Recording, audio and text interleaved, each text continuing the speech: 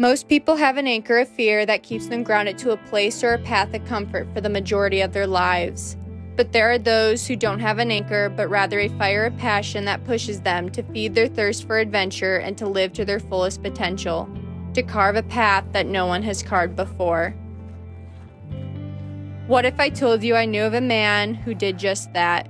Who, if he died today, he would say he lived life to his fullest potential, a life of adventure he created and carved out of passion. That man is Sven, and this is his story.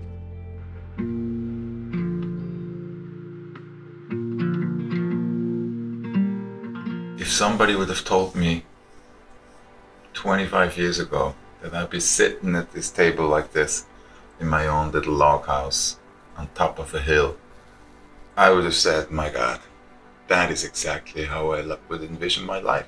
I was in Switzerland and I was not happy with my life.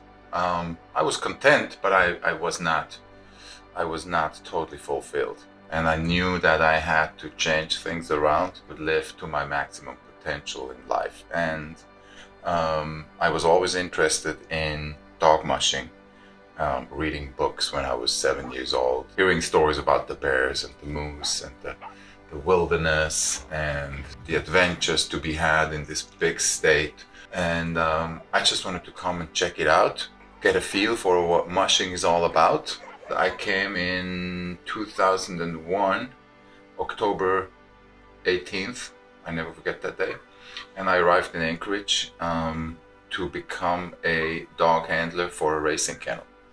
So I was a dog handler, living the dog mushing lifestyle, being a dirtbag dog musher, so to speak, just living the life, not caring about money, but just being able to spend every day and every minute with sled dogs, training them, running them through this beautiful country that I now can call my home.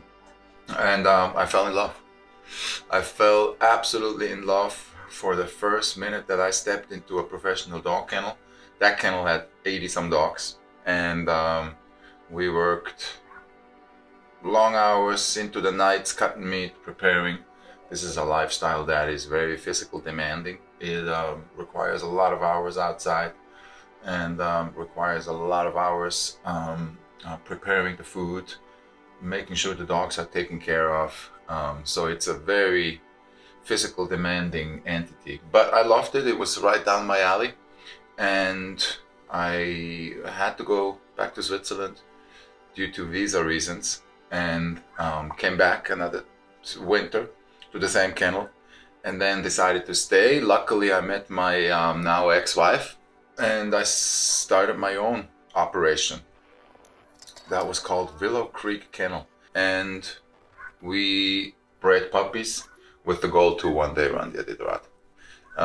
I got a job with the state as a wildland firefighter hotshot with Pioneer Peak Hotshots, and met amazing men on that 20-person shot crew, and so could sustain my lifestyle of making money in the summertime, fighting fires all over Alaska and the lower 48, and then I could spend it all on dogs, so that I had zero again in April, so I could start all up again and make money for the dogs in the winter. And I loved the lifestyle. It was a really good, fun time.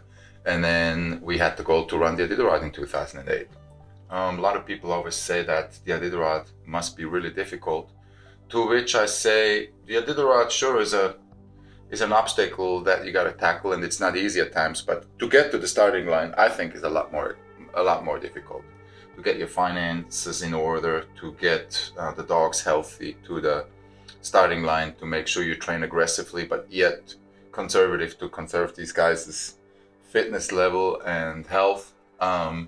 So in 2008 we were at the starting line of my first Iditarod, the rookie year, and it was 105 people participated that year, and we finished 36th. Then 2009 rolled around, we could improve a little bit. We were 22nd place. 2010 rolled around, we were 17th. 2011 rolled around, we were 14th, so we had improvements every year. But then I ran out of financial resources. It's so expensive to run it, and I went through a divorce during that time, so I was not in a good financial position to continue this crazy passion. and I was almost at the point where I was getting rid of the dogs, where I almost sold them all. But I was like, you know, let's try this tourism thing before we all give up.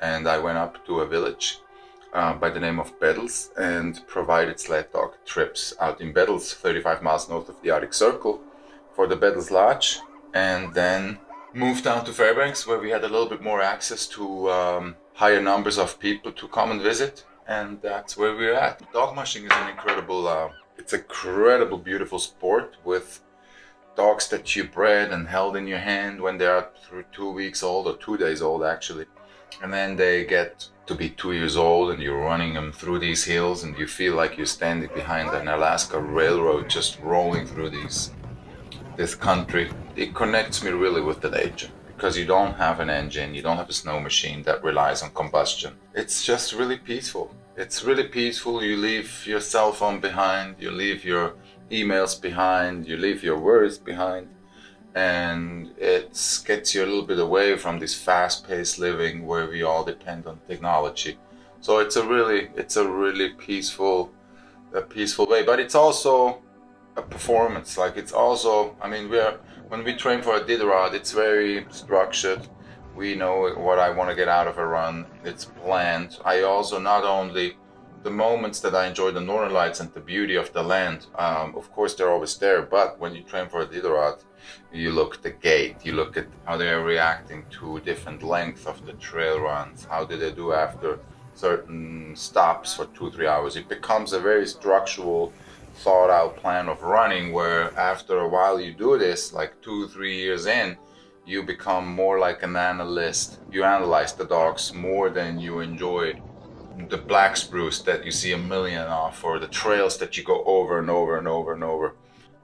So yeah, it becomes more of a scientific project sometimes than other than just a run in the beautiful nature. And especially if you train at night, then you don't really see what's going on. You're almost a little bit tunnel vision.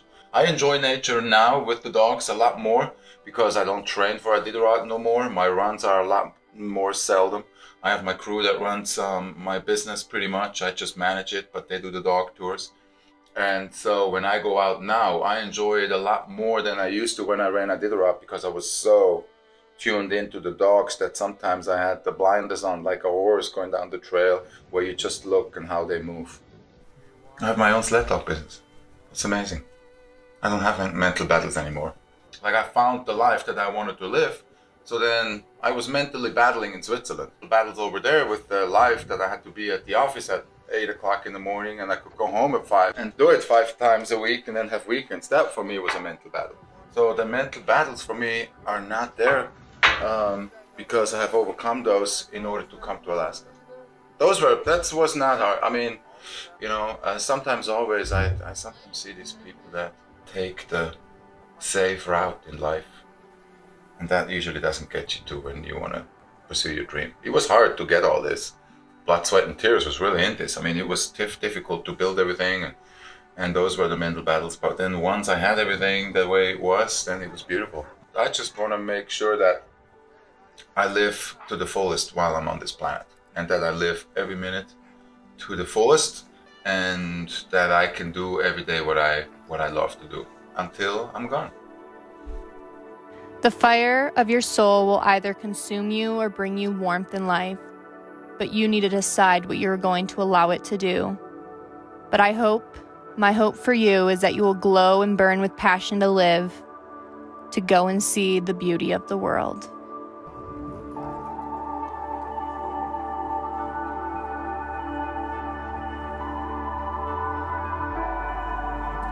My name is Sven Haltmann, and this is my story.